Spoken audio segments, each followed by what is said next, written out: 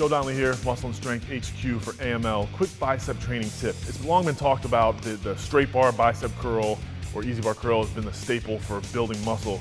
Modern science has pretty much shown us that the straight bar curl is not the most effective way to build muscle, and here's why. When you start from the completely down position, the first third of your rep, the bicep is not activated.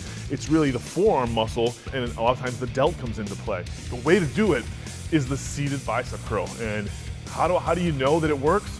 Take a weight that you would normally straight bar curl or easy bar curl for 10 reps and do it seated so your thighs stop the bottom half of the rep. What it doesn't allow you to swing, doesn't create that delt and that forearm activation, and simply curl up, come down, and the thighs stop you short at the bottom.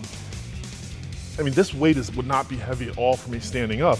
But here the muscle pump is ridiculous. I'm not allowed to sway at the bottom. Try it, guys. I'm not kidding. Seated bicep curls, whether with the straight bar or the easy curl bar, using your thighs to remove that bottom third of the rep where the biceps aren't activated. It's crossing this point is where we want to have put all the stress on the muscle. We don't want to be swinging from here to here.